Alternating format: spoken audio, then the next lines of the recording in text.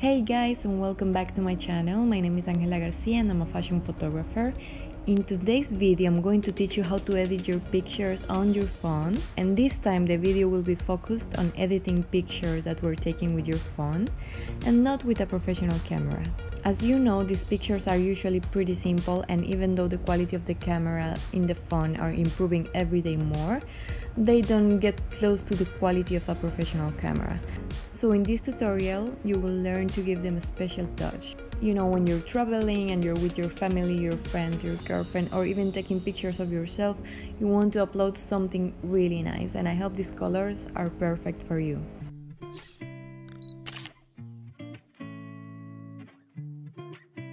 With this video, I'm releasing a new preset pack of 10 Lightroom presets that are specially designed to edit pictures taken with your phone, and I'm going to include as a gift the preset that I'm building in this tutorial. So here you can see the before and after of every single preset that it's included in the preset pack.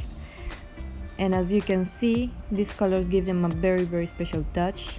These pictures were taken with an iPhone 11 and they are very nice. I just wanted to give them something even more special.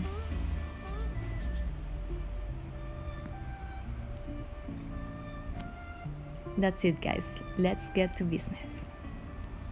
First of all, you'll have to download Lightroom Mobile to your phone. You can get a free version, and in my opinion it's really great, or you can pay and unblock very special settings that are also very useful. In this case, I'm going to use the free version of Lightroom so everybody can use it. So after downloading the app, you just go to your gallery and export the pictures. Here's my gallery, and here I have some pictures that I want to edit. So here I'm just going to select all these pictures and I'm going to open directly on Lightroom. Perfect. I will choose this option of initiating Lightroom right now. As you can see, here I have my pictures and I will use this one as an example. Here is before editing, and here I have the DNG file where I can see the before and after. Let me show you. Before and after. Great. So let's get started. First of all, we are going to work with exposure, and it's over here in this little symbol of sun. And exposure, I want to take it a little bit high, 9 is okay. Contrast, I will take it a little bit down to -6. Highlights and whites, I want to take them down. So highlights, we go to -55, let's say. And white to -64 is okay. Shadows, I will bring them up, and blacks, I will take them down. So here -24, blacks -29. Here we already have a little change. Next, we're going to work with the colors. So here in this little, I don't know what it is, in this little tool, it will work with the colors. Temperature, we will leave it as it is, also the tint. And vibrance and saturation, I'm going to take them to -5, both of them. -5, -5, great. Now we're going to work with the tone curve, that is one of the most important subjects in this preset. So we go up here to the sun again. Up here we have curve, and we are going to make 5 dots. So we have 2 in the corners, and now we need 3 in the middle. First one goes a little bit up, second a little bit down, third a little bit down, fourth a little bit down, and the last one also a little bit down. I think that's okay for now. Let's take a look. That's great, I love it. For RGB, I'm going to leave them as they are. I'm just going to move the main curve. Now let's go back again to the colors. I'm going to this little circle over here, and we are going to work each color separately. So let's start with the red. For red, I'm going to move the hue up to 10, saturation up to 10 again, and luminance, I'm going to bring it up to 50. For orange, I'm going to take the hue to -10, saturation a little bit up, let's take it up to 5, and luminance, let's take it up also to 46. Perfect. In yellow, we are going to take the hue to -33, saturation -16, and luminance, let's take it a little bit up to 4.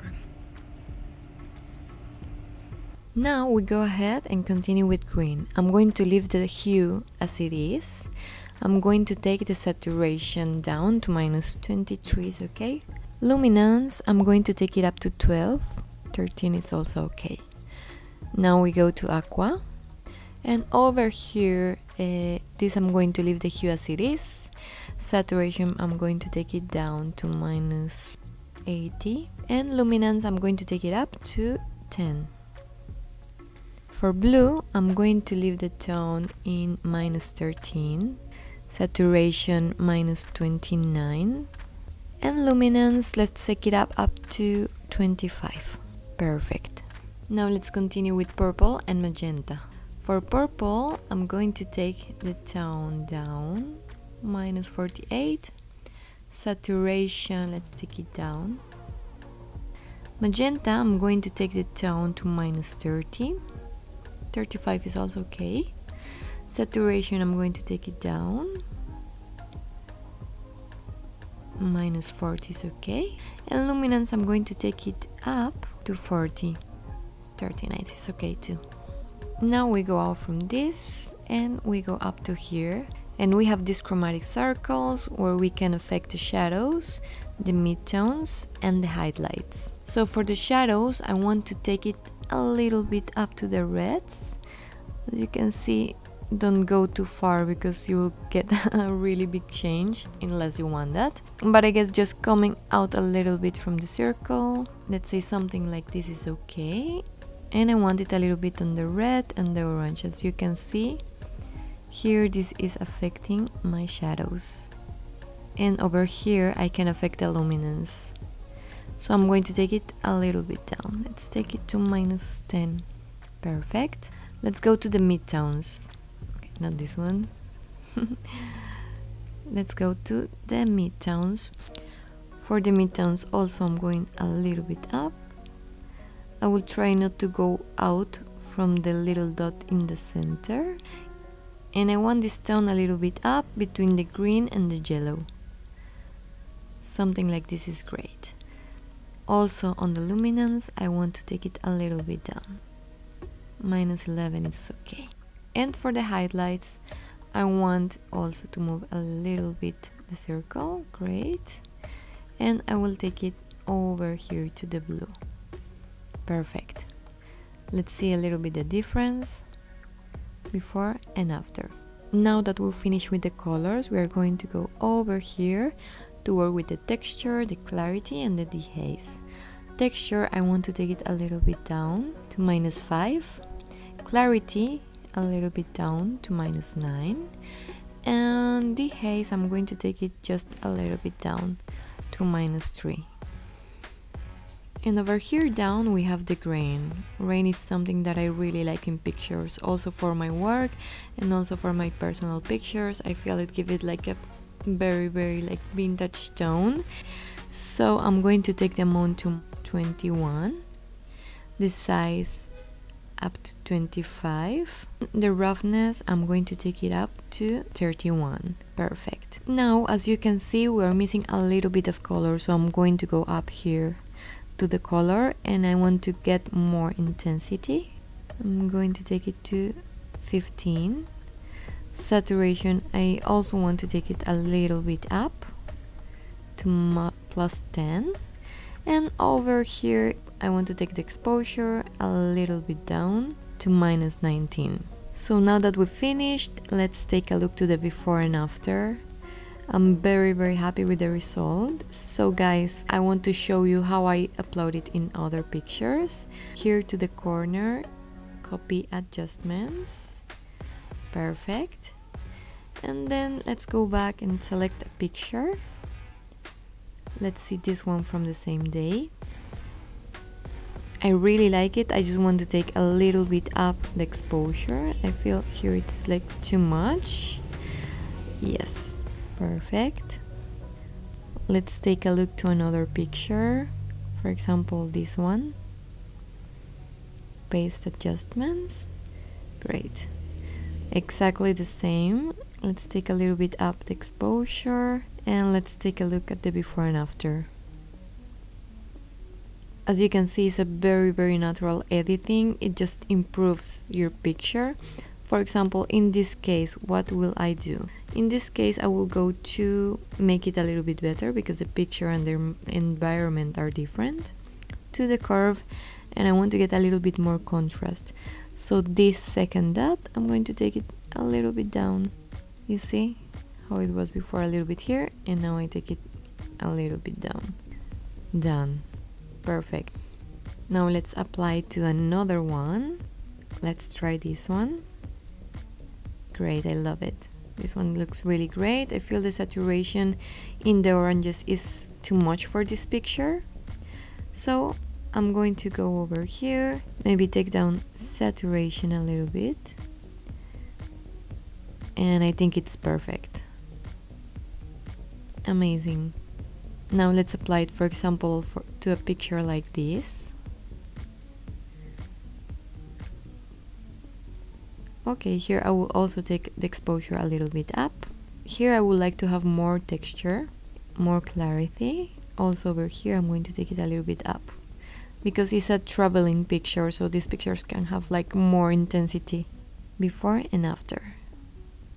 Perfect. As you can see, this preset is very useful for all kind of environments. You just need to make some adjustments to make it look amazing on each one of the pictures, because you know, depending on the hour of the day, if you're indoor or outdoors, it changes the result of the preset. For example, here also the same. I'm just going to take the exposure a little bit up and maybe highlights a little bit more down, and that's it. Look, before and after, and feels so natural and so fresh. I love it. Let's do one more picture. I will go to this one, also traveling picture. Great colors. I'm just going to take luminance high, shadows a little bit up, and exposure also a little bit up. Let's say 50 is great. Let's take a look before and after. Amazing.